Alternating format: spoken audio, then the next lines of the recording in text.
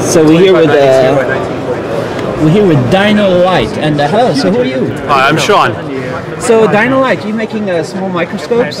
Yeah, we're selling them here in North and South America. They're made in Taiwan. So what are we looking at here? Is this the consumer product? This is a professional product. They all come with a 2-year warranty, free tech support, free software. This is our Edge series. They have variable magnification. This is real time? That's real time, yeah. I can move this watch. You'll see it move up there. Is this watch? I don't think so. It's a cheap watch that we don't cheap one. showing. That's pretty cool. So yeah, these are designed to be very durable, light, compact. They're designed to be usable in the field if you need to, or in the lab or the office. If you're going to use them handheld, you just touch the object that you're looking at and adjust the magnification to match. So it'll be in focus at 2 different spots. It's about 50x, and again closer to about 180x there. Oh, how can it be 2 different spots? The lenses move inside of the shaft here when you change the magnification, so it changes the distance. Kind of like a zoom? Kind of like a zoom. Yeah. And but Dino-Lite, I've seen those, like, you have all the way down to a very affordable consumer. That's right, we do offer a $99 model.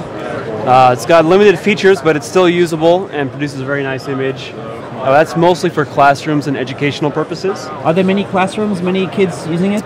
There are. Actually, there are. Yeah, we donate several in other classrooms. They come together and they buy it just for learning. Yep.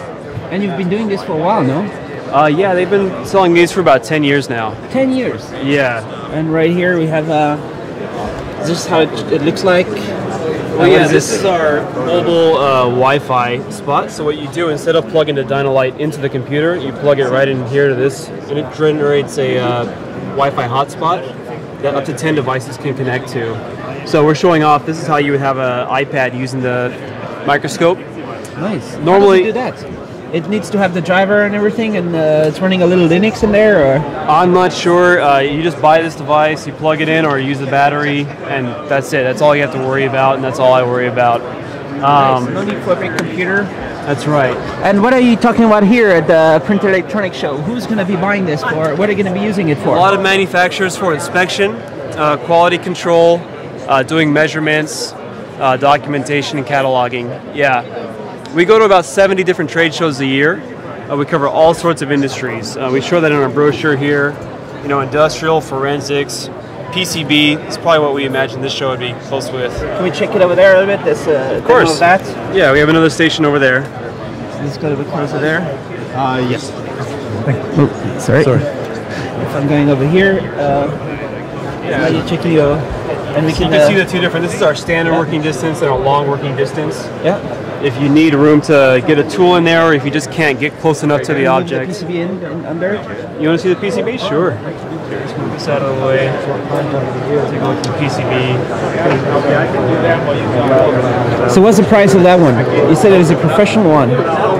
Yeah, this one is $629. And this one has an extra feature with extended depth of field. I believe it's $899. All right. You have many customers in the U.S.? Oh yeah, lots and lots of customers.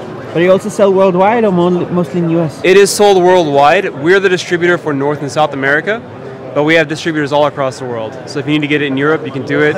We're also selling it here at our booth, and we offer a 10% trade show discount.